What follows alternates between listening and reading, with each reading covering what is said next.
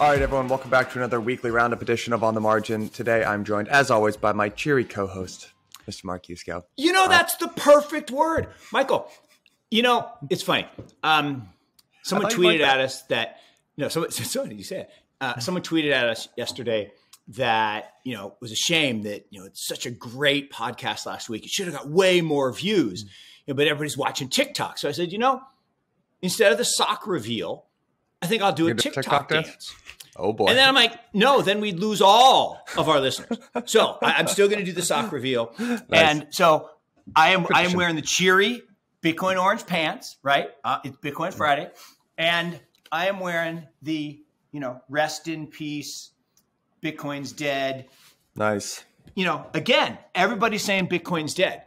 And you've heard of the magazine cover curse, right? So I have actually, yeah. This is the magazine cover of The Economist. Yep. Okay. Crypto's downfall, end of the world. Oh, and let's just think about some recent magazine covers. So, this was from August. Not so good. Not so good. And before that, there was this guy, Eddie Lampert. He was going to be the next Buffett. Okay. I didn't realize that was a curse. I didn't realize that the next Buffett is a curse. There's a Bill Ackman. And Bill Ackman. Yeah, there we go. Oh yeah. Well, nice. and then there's this one, a year ago, precisely 1 year ago, this lovely gentleman was called Man of the Year, Elon Man of the Year. His stock's down 43% since then, 43%. So magazine covers are a curse. So the fact that, everyone's saying it's over, Bitcoin's dead. And I was going to look up the tracker. There's a bitcoinisdead.com or something or rest in peace Bitcoin. And we're up to like 500 and something. I think you gave us you gave us the tick last time. It was over 500 now. So welcome to the quincentennial. Is that a word? Quincentennial. That's right. Yeah, there we go. Right. Okay, nice. Well, good for us. So, on that topic, there's, I want to spend some time in macro land because we went pretty deep on crypto last podcast. But, the big story this week, I suppose, and ultimately the question that I want to ask you is do you see a bottom forming here? But before I get there, I want to get into this whole Genesis saga. So, for those of you who weren't following this earlier this week, Genesis trading basically halted withdrawals. So Genesis is, I guess the way that you can think of them is they started as an OTC shop back in 2013 in crypto. Michael Moore was the CEO back then, and this is one of the DCG kind of sister companies, right? That's outright owned by DCG. They stand next to Grayscale, which is kind of they've got the GBTC closed-end fund type structure. It's part of the DCG Galaxy of Stars. The Galaxy. Have you seen the movie That Thing You Do? It's like the bus full of bands and acts. Oh, you've never seen That Thing You Do? Oh, you have. You're taking a lot of inspiration from pop culture recently, Mark. I'm here for it. Michael, That Thing You Do. You have to watch it. It's a great movie. Movie. I'll put it on there. Watch it with the girlfriend, though. It's a great date movie. We recently watched, I can't believe I'm going to say this on this podcast, Lindsay Lohan Falling for Christmas. It was aggressively average. I would not necessarily recommend it. Yes, but I have seen that. It's almost Hallmark season. I got in a lift. I got in a lift the other day, and the dude was playing like Christmas music at the top of the volume. Like, it is not even Thanksgiving. Pre-Thanksgiving, yeah. It's pre-Thanksgiving. But I do want to share one thing, and then I'll let you go. But I had the coolest lift ride last night. So I spoke at the Catholic Crypto Conference, which was awesome. Actually, a lot of people went there. It was actually pretty positive. Basically trying to help the church understand crypto. And on my way back to the airport, this young woman picked me up, and we got chatting. And and the reason we got chatting, she was playing Preston Pish's The Investors Podcast. I'm like, whoa, what are you doing? She says, well, that's epic. I grew up on, really tough part of South Philly. And, I work this 9-to-5 job, and I drive Lyft in the evenings because I'm trying to save. I want to invest, and I want to learn about things like crypto. And I'm like, wow. And I had this epic 45, because there was a lot of traffic, 45-minute conversation with Patience. Her name's Patience. spelled in a very funky way, but her name was Patience. And I'm like, you know what? I almost wanted to hire her, right? I mean, I literally, she had that much positive energy. You said cheerful. Mark used to go, I'm sure she had, I mean, this is a woman from no means. Like, she didn't go into all the detail, but I was really impressed. I mean, I was really impressed. And like, that is the promise of what we're all fighting for. 100%. 100%. So anyway, just a funny little vignette. I'm with you on that. It's been a lot of promise, but it has been a tough week. So Genesis. It's tough. So Genesis, back to Genesis. Yeah, Genesis tough. Genesis tough. Hurts bad. One of the portfolio companies of Digital Currency Group. They sit next to Grayscale, probably is the closest tie. But then there's also Luno, there's CoinDesk, and then there's Foundry, which is kind of the digital play. This is all the outright owned companies by DCG. Genesis is basically the way you can think of them as prime brokerage, right? So they're a lender. Most of the borrow, right? Kind of a known, I guess, open secret in the crypto space. Much of the borrow, the yield that you get on the retail platforms actually comes from Genesis in the form of partnerships. So generally, the way that it will work, right, is there will be some kind of like earn or yield program on. We can talk about Gemini a little bit because they have their earn program, which was impacted by this. So there's 8% that was offered in earn by Gemini. That actually came when you gave your coins to Gemini, they actually passed that to Genesis. They lend them out to funds. The funds earn yield. Genesis earns a spread. Gemini earns a spread. And that's how the yield kind of worked. So there was a lot of concern when Genesis halted withdrawals that this was going to impact other programs. It's not just Gemini. It's like Circle was impacted by this. Luno also gets yield from them. There was a whole bunch of different companies. Now, recently, Ryan Selkis, head of CoinDesk, DCG employee himself, tweeted out the pitch deck. So Barry Silbert is kind of hustling to raise $1 billion bailout of Genesis's loan book. Recapitalization. So I guess, Mark, what's your take on Genesis closing its doors? What do you think ends up happening with that? Is there, because the word is there's more risk of contagion here. So what are your thoughts on all this? Yeah, it's funny. It's funny you use that word because I'm gonna not slam you, but I'm gonna slam that word because I had an equally epic after my epic conversation with Patience. I got home and Dan Tapiero, who we've had on the show, I was talking reached to out and said yesterday. Who I was gonna say he also was poking fun at that word, but sorry, continue. Yeah, no. So we had almost a 2-hour conversation into the wee hours, which is again is why I look the way I do, because I didn't get enough sleep again.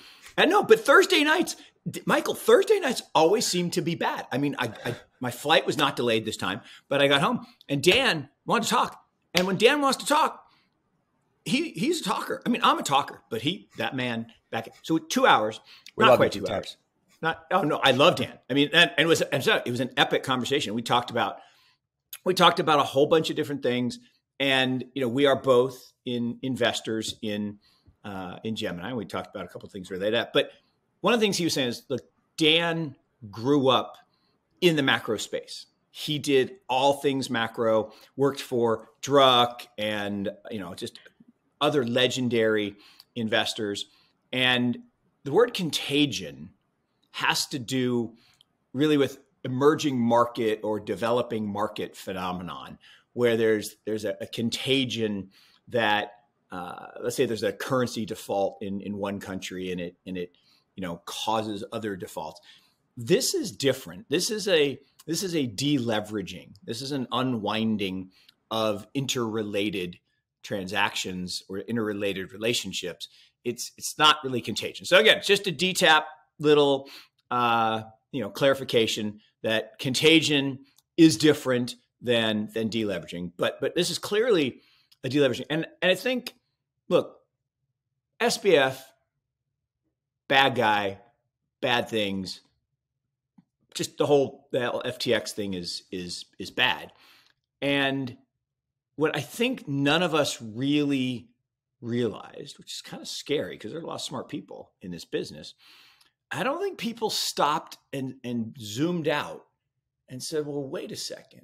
If everyone is lending to one another and everything is interconnected, that clearly, so we can pick on individual companies for poor risk management.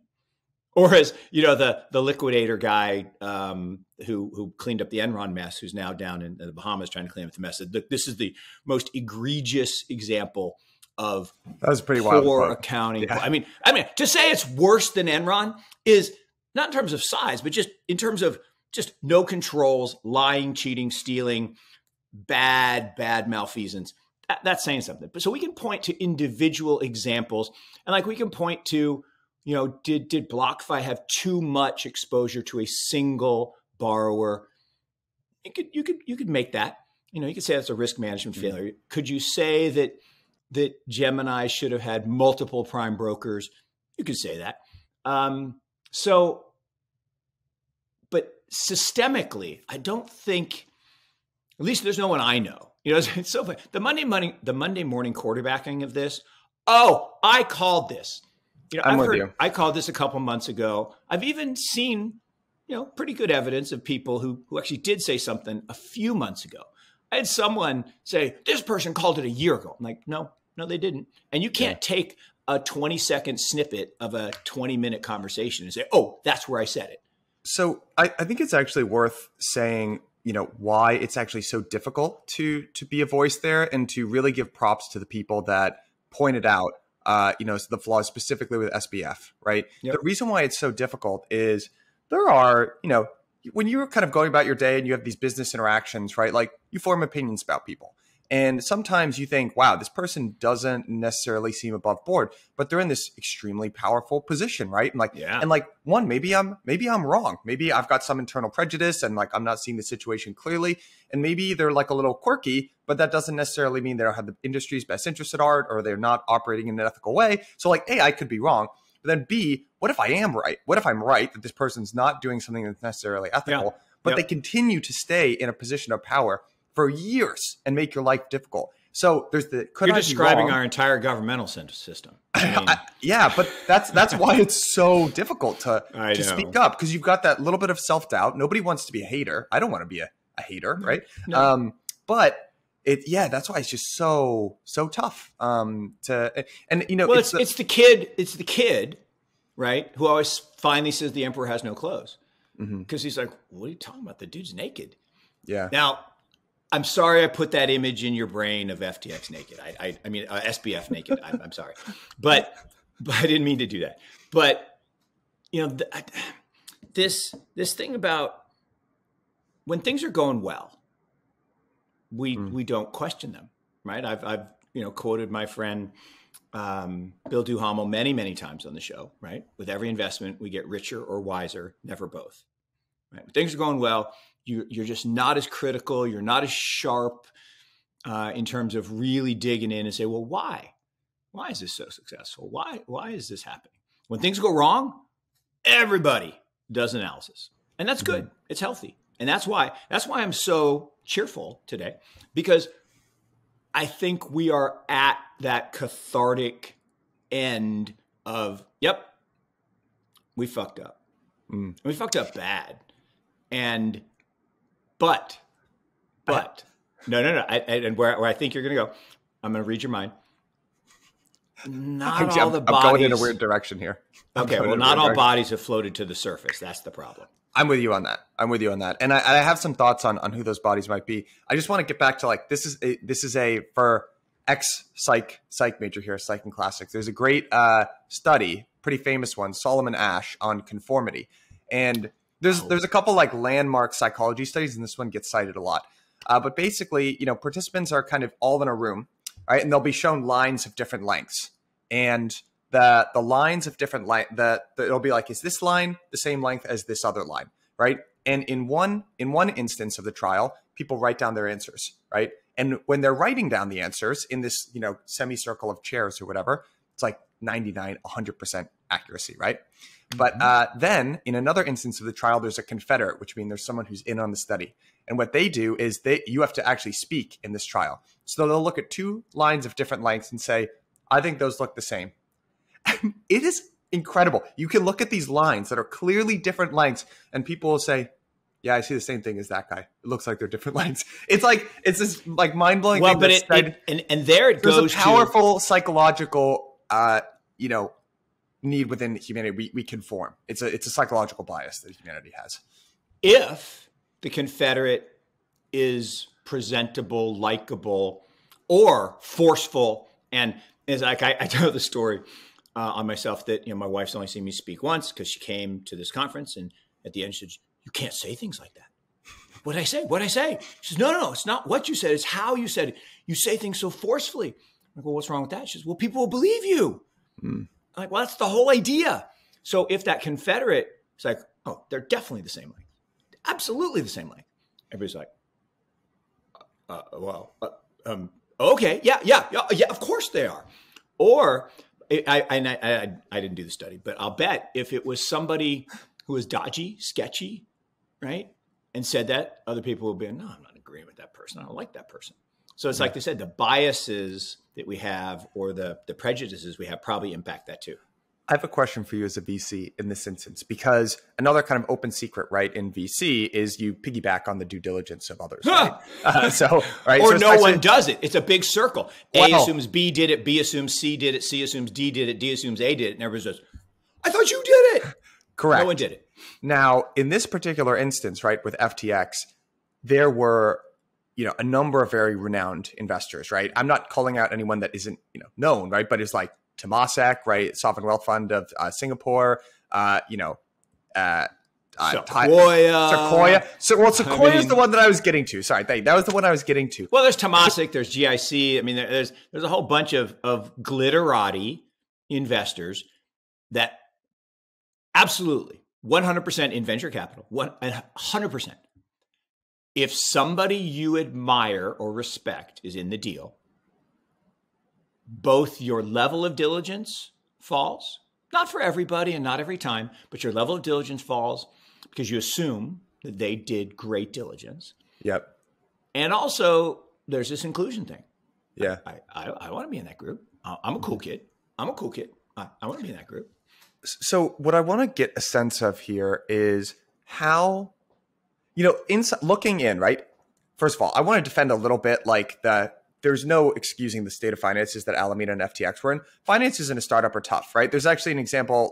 Brian Armstrong went on a podcast episode this year, I think with Lex Friedman or something. He actually said at one point the finances were so tricky, they took the money from a raise and put it in a separate bank account because even very well-intentioned, very good operators, finances are tricky. But, to look at the state that FTX was in, no board, no CFO, I mean, these are pretty basic diligence things. So from a VC's perspective, how bad did Sequoia kind of mess up here on this? Is this fireable offense type level for the partner that okayed it? Is it just they messed up and this happens? What can you give me some it's absolutely a fireable offense, but which one are you going to point at? Because I think a lot of people were involved. But look, it's complicated. It's complicated. And this is something that I'm sure I'm wrong, that this isn't the only case of this. But I've been doing this a long time, Michael. I mean, I'm just old. And I don't remember. I mean, I really don't. And I'm trying. I'm trying hard to remember a case where an LP gave a fund multiple $100 million, and then the fund turned around and wrote his or her company, a check for hundreds of millions of dollars. I pointed that out too. So I also thought that was super weird. What? What has that ever happened before? And then I'm sure it has. Jason voiced it on another podcast to say, "Oh, it's not that weird in crypto. Actually, it happens sometimes." I was like, "I've never heard of that. How on a first principles basis does that make any sense?" The VC is giving money to the entrepreneur to turn into more money, right? They're supposed to allocate that capital. How does it make any sense for them to turn around and reallocate it to the VC? What is that? No, I'm telling you, I've been doing this a long time. It is highly unusual. And it's probably not the only one, but it is definitely highly unusual. And it's a total conflict. And I think it's going to come out that it really is part of the bad stuff that we were talking about last week, that people are saying, oh, that's a conspiracy. Actually, I think it might be fact. But here's the interesting thing about this. It wasn't just Sequoia, right? There were other people who were, high up on the cap table that either we're just fooled by I can't even say it. After what I said, I've never met SBF, and Dan and I were talking about this last night. We both passed 3 times, not once, not twice, 3 times. Not because we did the diligence and knew it was wrong. Because so what made you pass? Valuation. I'm curious. Just valuation. Just pure. It was like there's no there. The first time when it was $8 billion, I mean, they were just starting, and there was like literally 5 or 6 people, and it was like $8 billion, really? No, no. Then at 16, some really good people came in, and that one we paused. We actually had a discussion and said, maybe we should look at this, but we were busy with some other things. The 32, that was like the open sea at 13 or 12 and a half or whatever it was. We're just like, NFW. No, that's just dumb. Now, because of that, never met the man, boy, kid, whatever. Never met Caroline, and I will stand on this. Had I ever met that young woman, would have run away. There's no way anyone will convince me that she played well in a meeting with serious financiers. I don't even believe he did. I really don't. This whole thing about, he's playing video games because he's so smart. Now they're saying, well, but he never got above bronze 3. Like my 7-year-old is higher than that. So I don't know if that's real or if that's made up but see now, like I take that all with a big grain of salt, because it's like, of course now we're piling on, and okay, there are all these signs. Like I think the important thing to note, right? The valuation, there were warning signs there in the beginning. I don't know if you saw this deck that was getting passed around, raising a 15% rate of return, no risk. I mean, those are like small but important things. That's another one. That is a absolute red flag, right? When you use terms like guaranteed, no risk, will make guaranteed. You whole. Look, here's the thing. As much as I'm struggling here because I think I really do admire CZ. Dan and I were talking about this last night. Like, I think he really is smart. Like, where I don't think SBF is really smart. Now, he went to MIT somehow. So he's smarter than me, but I don't think he's smart. I really don't. And that's disingenuous since I've never met him, but all the evidence says not really smart. But I think CZ is really smart. And I think CZ, for sure. CZ, and I'm going to wrap this back to Genesis. So Genesis happens, and it's caused this hole for Gemini, meaning they can't get the assets that they're due, which means they have to suspend withdrawals on their earned product. There's a moment here. There's an opportunity for the Winklevoss twins. And if you're listening, which they probably aren't, but if you're listening, guys, this is your, and I don't want to say CZ moment because some people don't like CZ. They think he's a CCP operative and all this stuff. But the man, they had a $40 million hack 3 years ago, whatever it was. And he dug into his pocket and set up the SAFU fund, said, I'm guaranteeing this. And when Dan asked him why, he said, the most important thing is trust. If my clients don't trust me and the firm, we cannot survive. And here's the thing, and so this is the twins' moment. They could come up and say, we have the balance sheet to support this business, and we're going to do that. And yes, we'll raise outside capital, and but we are going to make you. And if they became the trusted exchange, the growth would be like CZ's. And I will say, Brian Armstrong tried this. The Wall Street Journal ad yesterday is an example of this. And I applaud. I applaud Brian. I saw it. I applaud it. I've been loving Coinbase recently. I'm going to go out and say I think I've been loving him. He's killing it. Yeah. He's killing it. And as an owner, I'm a happy man. I've got a question for you.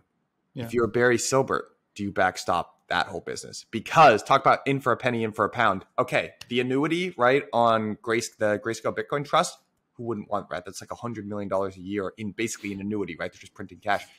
My question to you is, though, you have to, but the question is, and again, I don't know. He's already spent, I think he spent somewhere around $700 million on buybacks of GBTC so far this year. He plugged the Genesis hole multiple times. I mean, yeah. So I don't know big checks. If this raise means the cupboard's a little bit bare. I don't know. I mean, I don't know his personal balance sheet. I would say the same thing for Barry that I would say about the Winklevoss twins. This is your moment, right? You want to be the trusted advisor. Look, this is what JP Morgan did in 1907. Now, it was a little different.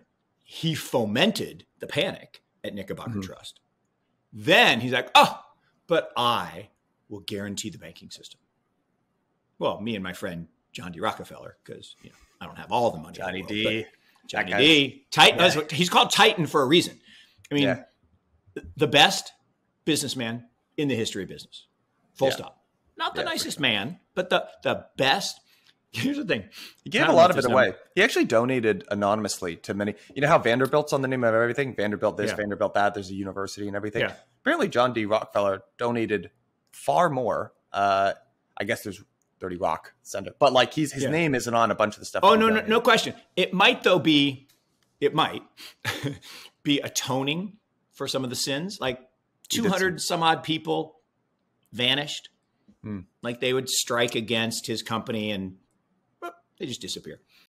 What's going on, guys? Want to give a quick shout out to this episode's sponsor, Curve. They are the one-stop shop credit cards that helps you take control of your personal finances. Here's the reason that I personally love this company. These guys are all about helping you manage and maximize your personal cash flow. We have been talking for the last couple months about everything that the Fed is doing with raising interest rates. Obviously, no one's got a crystal ball. This is not financial advice, but I think it makes sense more than ever now for companies to be managing their cash flow and for you as an individual to be managing your personal cash flow as well. Curve makes it super, super easy to do that.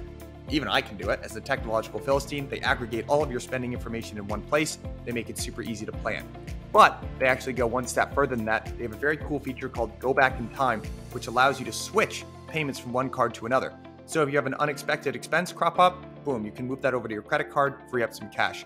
Or maybe you learned too late that you could have earned more rewards by spending on a different card. Boom, Curve has you covered there too. And the last thing that I'll say is if you click the link at the bottom of this episode, you'll get $20 in Curve cash, but you'll only get that if you click the vanity link at the bottom of this episode. Plus, that gives me the credit as well. So thank you, Curve. I appreciate you caring about cash flow. Guys, click the link at the bottom of this episode. Tell them I sent you.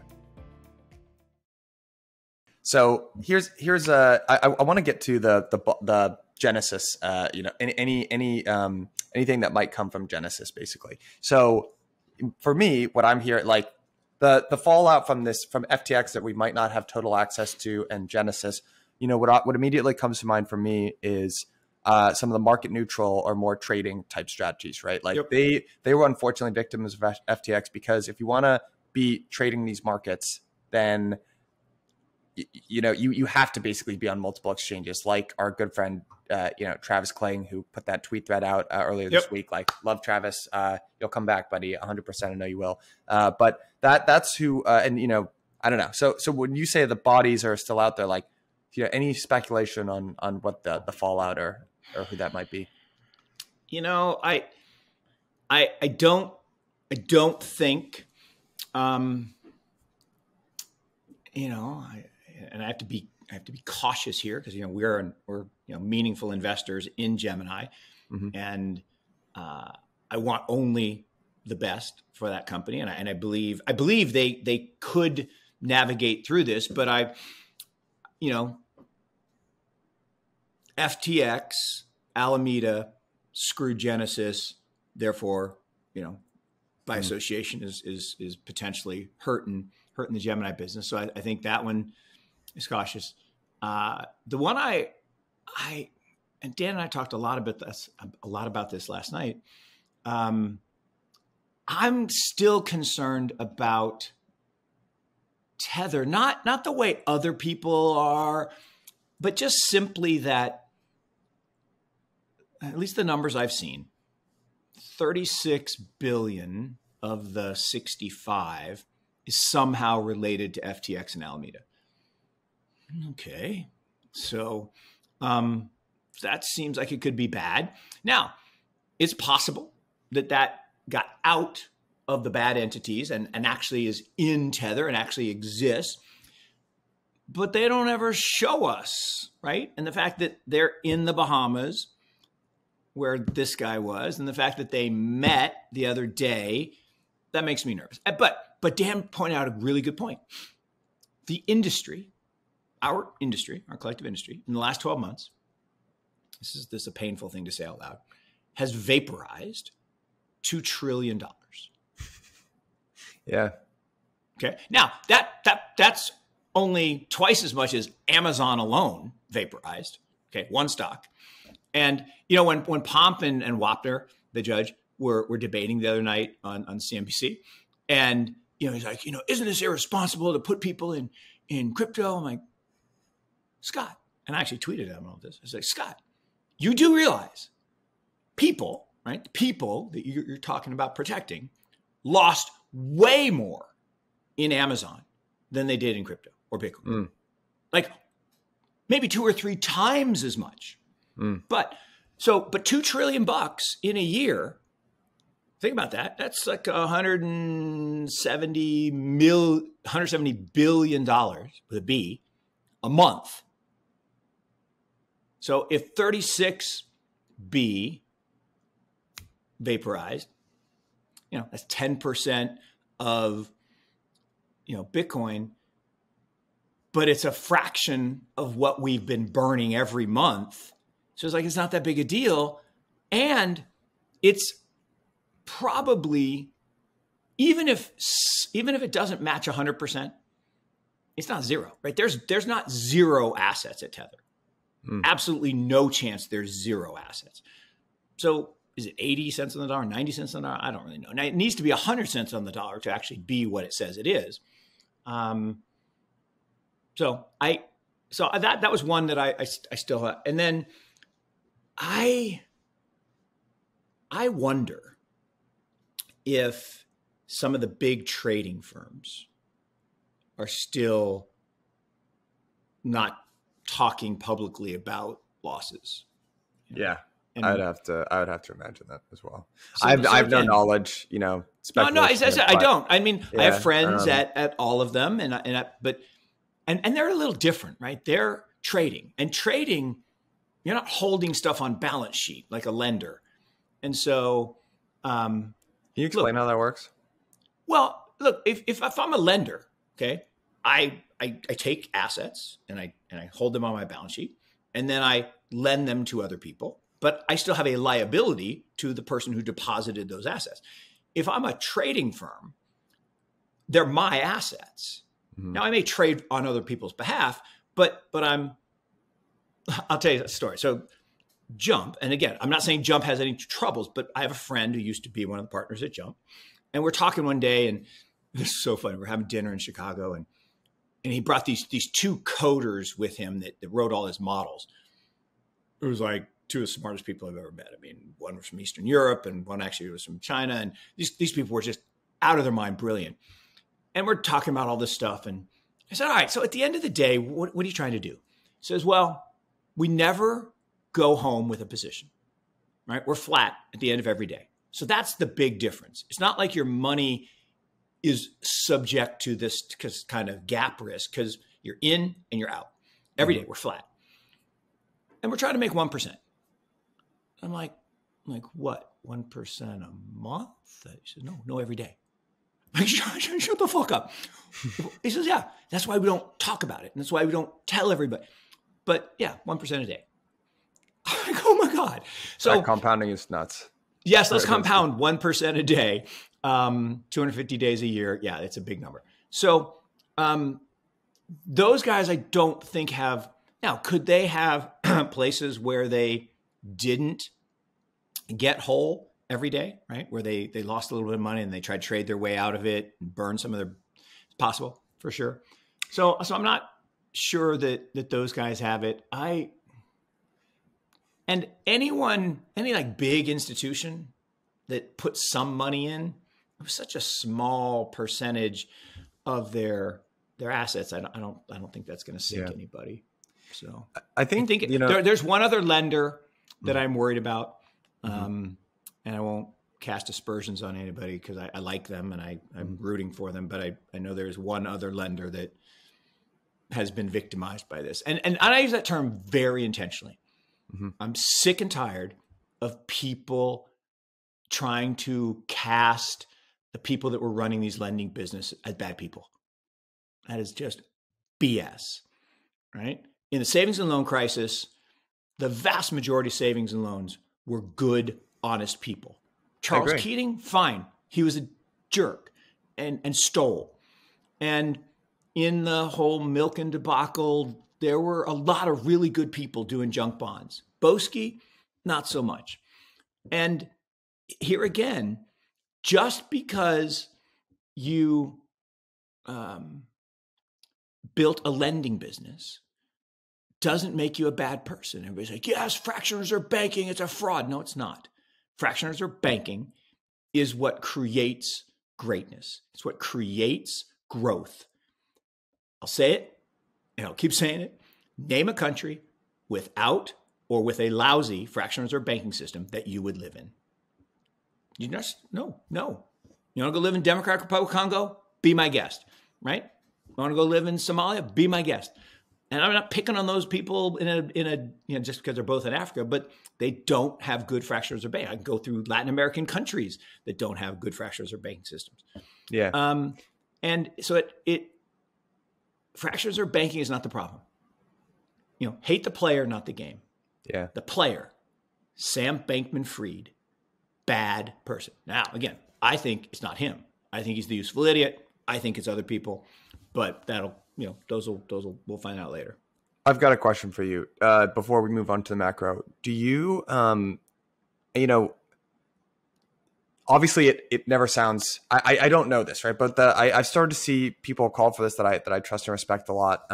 It's hard to imagine markets are forward looking, right? So the expectation of what's going to happen often matters more than what's actually happening. Now the caveat there is, right, if all these firms are going bankrupt, right, that obviously markets care about what's happening in the here and now as well. There's a supply and demand aspect to it, but really, as long as delicate balance between those two, see through, right, and its expectations. So, one thing that's been, it seems significant to me this week is as all this bad news is coming out, Genesis goes under, price has been relatively flat. I mean, it hasn't really moved all that much. So, when I see that there's more bad news, oh my God, that, part of me is starting to say, is the sentiment and the price action aren't necessarily matching up. So I'm curious if you start to see that as, the forming of a bottom. I'm just kind of asking, like, how can I get much? No, look, it's funny. So Brian Estes runs On-Chain Capital. Yeah, great guy. His wife was at the Catholic Crypto Conference, who I mean, look, we all over-marry,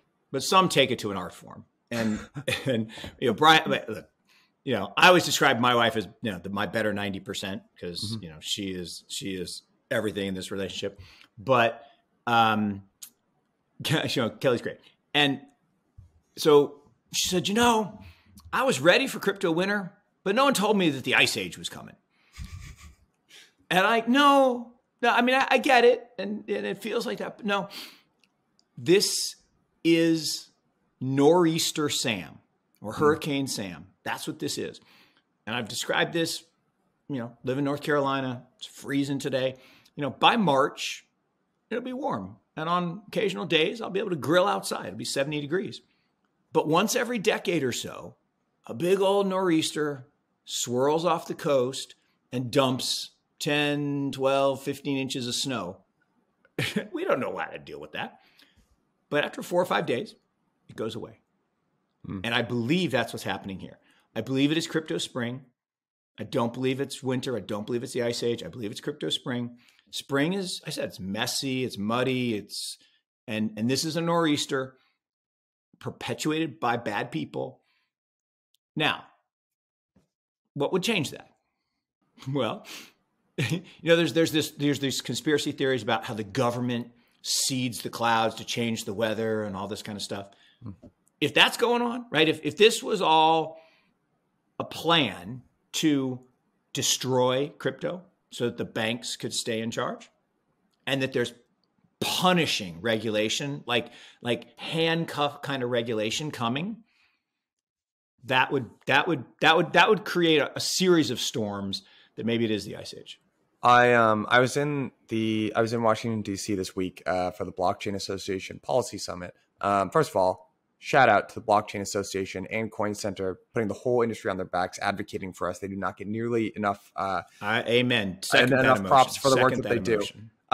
Very well run event. A lot of big policymakers, senators, congressmen, regulators, etc. The mood, if I had to summarize, it was actually not all that negative. And basically, the most positive silver linings interpretation of everything that's gone on is that SBF was arguing for very unfriendly crypto policy, and most people knew that, right? Yeah. And he's now out, right? So at least we don't have someone that's arguing against us, right? That's supposed to be one of the fold. And then the other observation was the bill that he was pushing, DCCPA, he is so heavily associated with it now. He's toxic in Washington. It's less likely that that's going to go through. So they're positive. The mood and the midterms worked out in such a way. Again, I'm not a political expert. I don't really understand how all this works, but apparently the midterms worked out in such a way that's not horrendous for crypto. So that I will just say that's not ultimately super positive. I want to make sure we get to some macro content here. It almost feels a little funny because we're still in this like holding pattern in some ways that we've been describing for a long period of time, and the stuff that we continue to harp on this show hasn't really ultimately changed that much. I sort of feel like we're still in this weird limbo state. But just to check in on how things are going on, the yield curve is more inverted than any period of time that's been in the last 40 years, right? Yep. So this is the spread between the 10-year and the 2-year, and it just continues to dip lower, right? So what's actually changing? I mean, the stock market is basically flat, right? So it hasn't really started to change all that much. And, what's funny is it's almost like there's this weird concentric hallucination where I'm not sure people I'm just going to say I don't really quite understand what's going on because the economy, people are still spending. I mean, retail sales are still up. It's strong retail sales. But that's a lie because they don't adjust for inflation. These are nominal numbers. Wait, hold on. This is real and nominal here, and even real retail sales still up. Debt, credit cards. So there's no question that people are definitely spending. So, I was just on a bunch of airplanes and people at this conference and the airports are full. So it is true that people are definitely spending. I said, this is a 2001 like recession, right? Very light. And if you go back to 2001, it wasn't even that horrible a year in markets. The markets were down 13, 14%. Pardon? If you worked in tech, it was probably pretty horrible. No, well, it's interesting. 00 was down 8-9. NASDAQ was a little worse. 01 started down, but then actually recovered, believe it or not. After 9/11, people thought the Fed was going to ride to the rescue. So there was this little temporary respite, and it was 2002 2002, that was the horrible year, right? Down 24%. And that was when we did the cathartic all the way down 84%. But yes, companies were closing, pets.com was going out of business, Webvan was going out of business. And I think the same thing's happening in crypto, right? The bad projects are going to go away and literally go to zero. But like the dot-coms, many of the ideas are good. They're just not ready for prime time yet because we need other things like bridges and other things. Technologically. But on the point on retail sales, so in 2001, first quarter was negative, second quarter was positive, third quarter was negative, fourth quarter was positive. 1% for the whole year. Still a recession, but short. The difference between then and now is we had the Enron blow up, we had the WorldCom blow up, and that caused a credit crunch and a crisis that led to the 2002 downturn that was big. And I think we're at the same place in that this year, the economic activity hasn't been awful, right? First quarter was negative, second quarter was negative, but third quarter was positive. Now, most of that positive was really just net exports of oil, but it was flat. It wasn't like down 3 or 4%. And fourth quarter, they're saying, oh, it's going to be up 4%. Again, little funky business with the SPR, but fine. there's they're saying it's going to be a great quarter. Now the consensus is saying not so much, but the Atlanta Fed says big number, and I think it's like a 2001. Now the difference to me is in 2001, 2002, the Fed did get the memo, and then it started expanding liquidity to try to fix the problem. This time they're not, right? They're doing the opposite. Mm-hmm. And so the layoffs just started. They're all announced after the election. I love that. Literally the day after the election. 11,000 layoffs, 20,000 layoffs. I mean, really? I mean, the day after? So that's going to ripple through. And those are not low wage jobs, right? No. And 75% of people working at Twitter, I'm guessing that people working at Twitter were not making minimum wage, would be my guess. That's a whole bunch of people.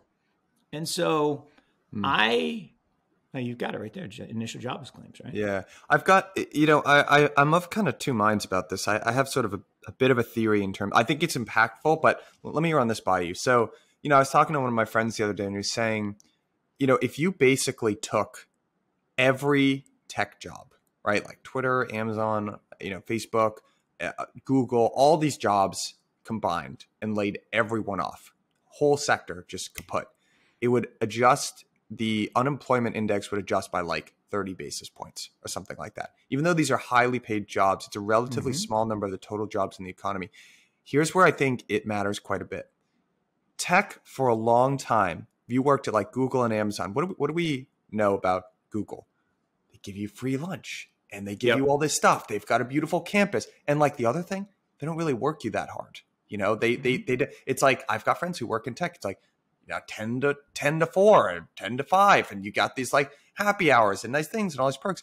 I have a friend who works, I told this anecdote earlier this week, but got a friend who works at a large public tech company. But she's like, it has changed. Basically, yes. They sent out before that it was like, oh, work from wherever you want. Don't worry. You have to be in the office tomorrow if you're within 40 miles of an office. Get in there, back in the office indefinitely. If you're in sales, boom, they put you into pods, 100 people in a pod. Get up in front of those people. You have to pitch in front of everyone, and they critique you live in front of everyone. Yeah. They separate you into the good track, right? So they're still smart, right? If you're performing here, we want to show you a track to success. Then they also shunt people into the bad track, and it's like, hey, we're basically going to grind you out. It is changing, and I think this has an impact on people because in the back of your mind, everyone's got a friend who works in tech, and even if you wouldn't necessarily work in tech, or if you couldn't get a job at like an Amazon, you think to yourself, I could be making a lot of money doing not very much work. That idea sits in the back of everyone's head. Yeah.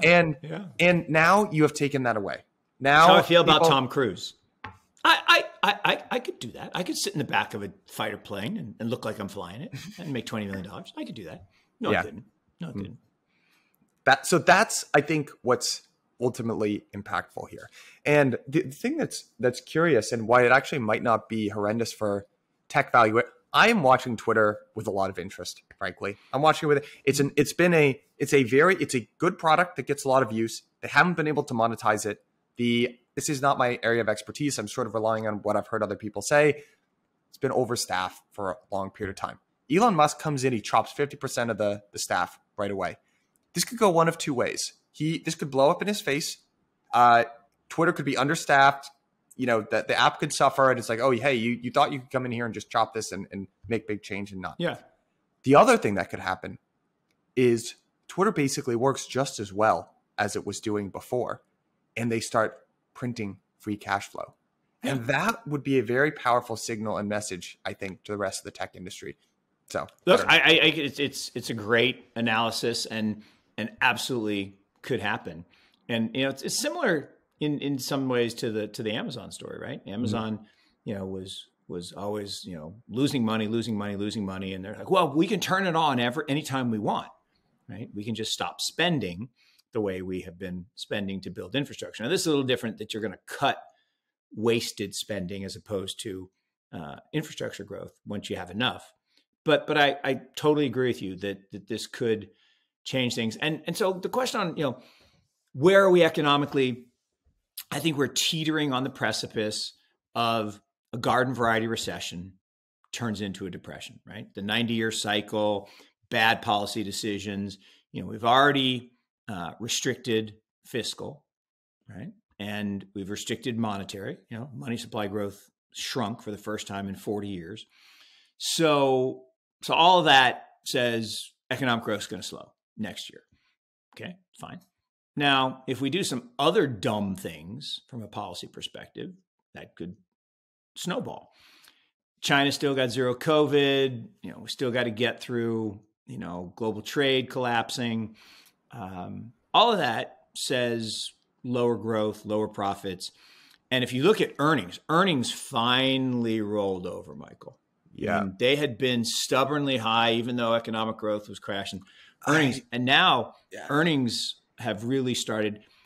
And in the third quarter, they didn't punish companies who missed. Yep.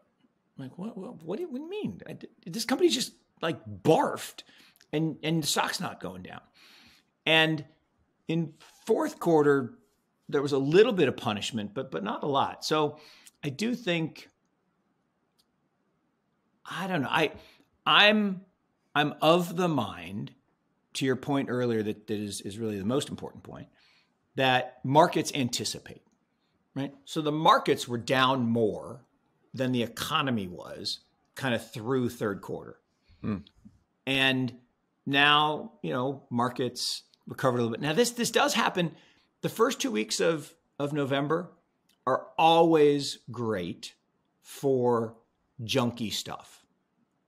And what happened is, a number of years ago, they changed the law on what the year end was for mutual funds.